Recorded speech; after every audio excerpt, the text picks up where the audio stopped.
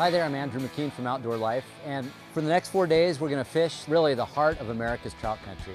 We're going to be fishing high country lakes, we'll be fishing Yellowstone National Park and the Yellowstone River. Troy Batzler, my photographer and good friend, is with me. The goal of this whole trip is to put a couple of guys in a car with a map and, some sense of where we're going, but we're going to kind of find our fun along the way. This is where we're starting Outdoor Life's epic trout road trip, right here at the base of Beartooth Pass.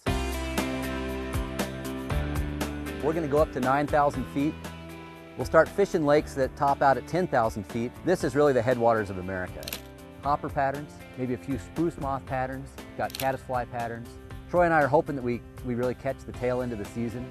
Trout are just like every other critter right up here. They're feeding up for winter. Winters come early and they stay long up here. What I'm fishing with here is I've got a G Loomis. It's their Whisper Creek line.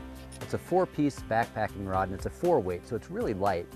But the thing I like about it is it's super compact. It's really nimble. It's 8.5 feet, so it's not quite as long as your normal fly rod. I'm about 0 for 10. We may catch fish, we may not catch fish. That's kind of the beauty of it. This is the sort of thing you could do. You could do with your kids next summer. This is all public land, it's public water, and to me that's the great beauty of this whole trip. There we go.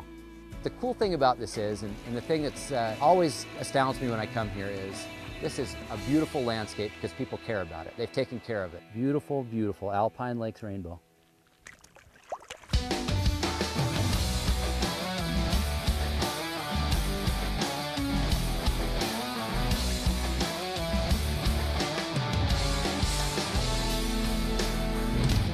This is, in some ways, where not only the rivers start, but really the soul of the American outdoors starts, right up here at the very top of the continent.